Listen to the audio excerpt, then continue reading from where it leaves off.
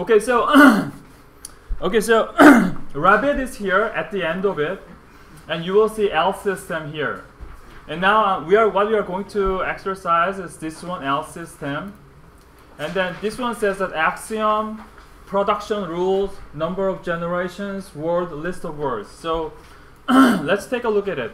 So probably easiest one is number of generation. So this one is the number of generation. So I'll just type probably 5, and then I simply connect it.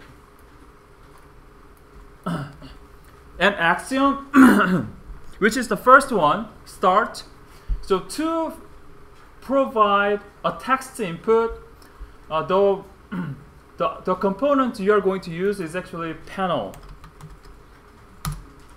And in this panel, I just double click inside of it and I just simply type F.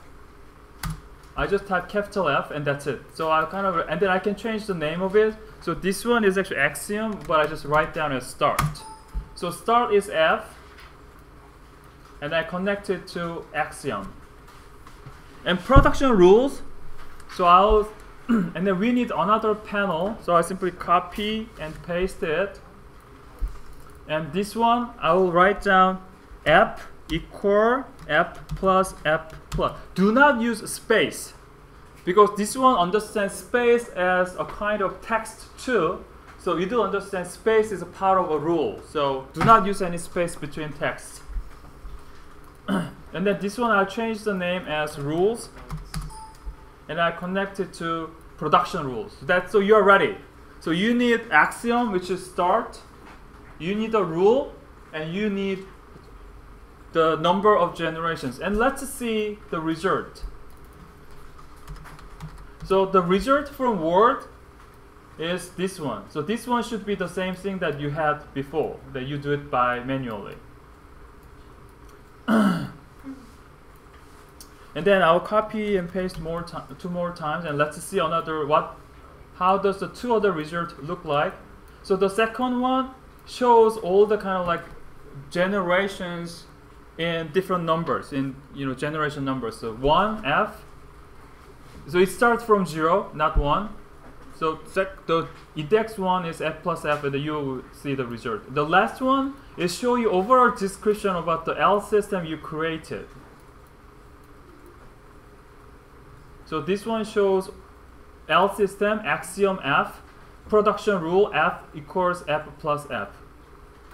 And then it shows the generations. So mainly this one is for the other two from the bottom is just for you, and what we need is actually the first one. And in the total, you said source string, and then you connect simply word to source string, and something minimal information you need. So for plus, we need angle, how much rotate.